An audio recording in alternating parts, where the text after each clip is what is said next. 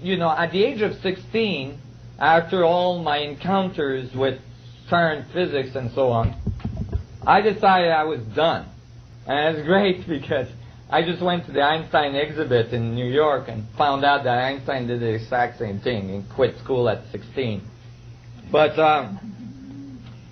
I was, you know, I couldn't keep doing this. I was just running into troubles everywhere I went. And so I started to teach skiing. Because I was a good skier, I figured I can live that way and do research at night. So I was doing research at night and skiing every day, teaching skiing, being in nature. And I was like, well, you know, after years of skiing, I taught skiing for 15 years. I became one of the top ski instructors in Canada. I was one of the 20 top ski instructor in Canada, ski coach. And I was very successful. And I was going from Canada to Australia, New Zealand in the summer to do their ski season there. And then back to Canada. And then back to Australia. And then back to Canada. And I was freezing my butts out. I had no time to unfreeze. I had like a week and a half to 2 weeks on, you know, Fiji Island, you know, in between seasons. And I was just not cutting it. So after a while of doing that, I got tired of it. And one summer I said, that's it. I ain't teaching skiing again this summer. I'm going to teach scuba diving. So I'm, you know, decided to thaw out one summer and teach scuba diving. And I had been scuba diving since I was a young kid, so I knew I could teach scuba diving. So I opened a map, and I thought, okay, I got to be south of the border. It's got to be extremely hot. And so I took a map of Mexico, and I found this little island called Isla Mujeres. And I thought, wow, you know, I was a ski instructor. Island of the women, man. That sounds good to me. So I decided that I was going to go to Isla Mujeres. So I went down there and I got a job as a dive master, and I started to, you know, dive master down there, and I learned a lot and all this. And then one day I had a day off, and I decided to go for a little expedition. And I hadn't seen the pyramids, so I decided to go to Chichen Itza. The pyramids of Chichen Itza. Well, you know, it's like you get in the bus. You know, I had to take the ferry from the island. I got in the bus, you know, with the chickens and the pigs and everything. And I'm going through the jungle, you know, for hours. And then finally, you see these pyramids sticking out of the jungle in the middle of nowhere. And it's like, huh? And they're like these huge monuments. And I get onto the site, and I'm walking around, and I'm like going, wow, how did this get here? So I'm climbing on top of the pyramid, and you know, I figure I meditate on it, so I'm sitting down, I'm trying to meditate, and sure enough, as soon as I close my eyes, you know, I hear, you know, a group of tourists coming off the stairs on the other side with a tour guide. I'm like listening, you know, trying to meditate.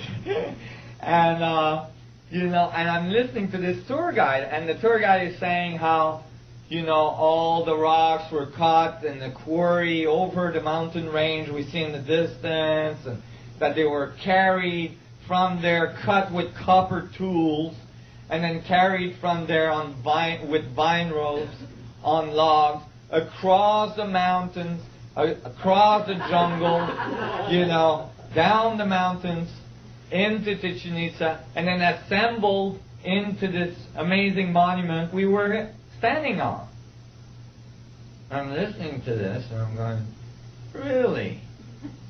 And then he mentioned that actually the monument was actually carved and cut perfectly so that on the solstice every year, when the sun rises, it casts a shadow of a snake going up the stairways, and the snake head is carved on the bottom, and it really works.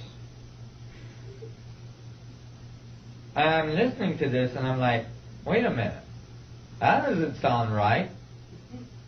These people, like thousands of years ago, were going around with huge stones across jungle, across mountain range, right? And like putting them in this perfect building that's amazingly well aligned to astronomical events. And it's not like you can build the pyramid and then like get Joe out there and get, okay Joe, the sun's rising now. Okay, pick it up now. Okay, a little bit to the left. You can't do that. You gotta calculate that stuff in advance. And those are not simple calculations. Those are very complex. Just happens that most of these buildings we find around the world are pyramidal.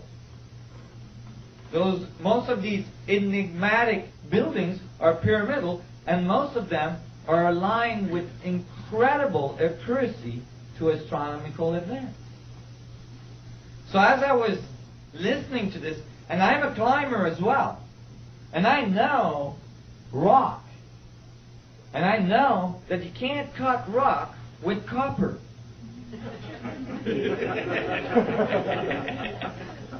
And I find out later on that archaeologists say, oh well, they had a way to temper the copper so it became hard.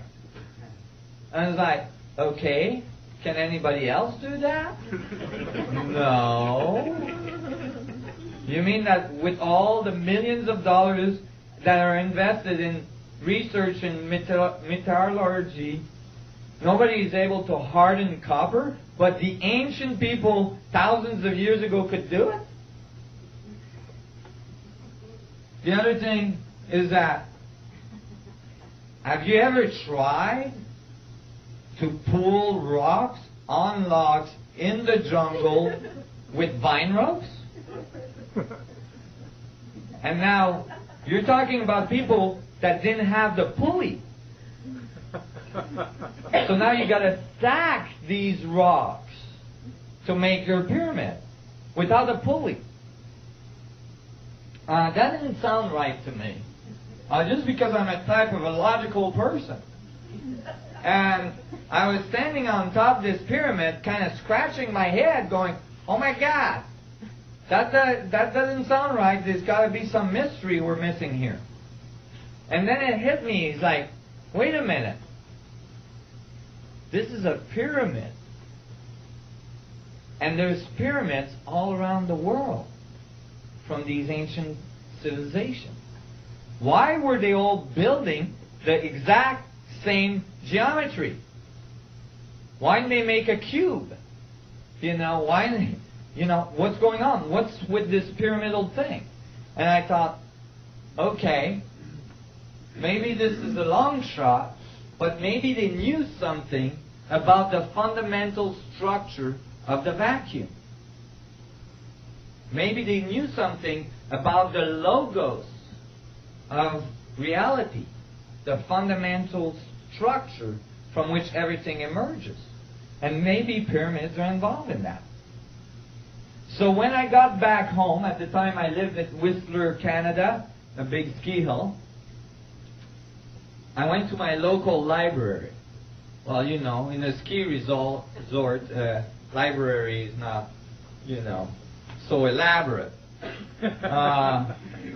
But I was looking for information about ancient civilization, and the first book I came across was titled Mystery of the Mexican Pyramid by Peter Tompkins. And I thought, oh, that's a good title. Definitely is a mystery there. And I opened it randomly, if there is such a thing. And when I did, this graphic, this is not my graphic, this graphic was on the page.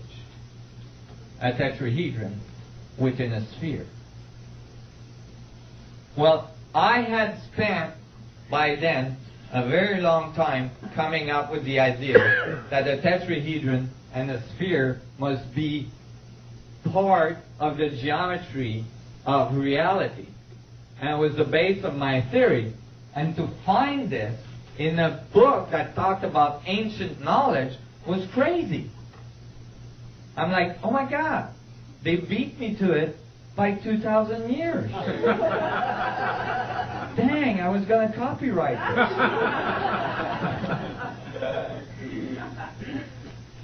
And I was like, oh, what's that doing there? And, you know, there was a whole elaboration about the relationship of a tetrahedron to a sphere, showing that a tetrahedron has a very interesting relationship to the sphere, where it intersects the sphere at exactly 2/3 down, 1/3 up, if one point is on the south, or if one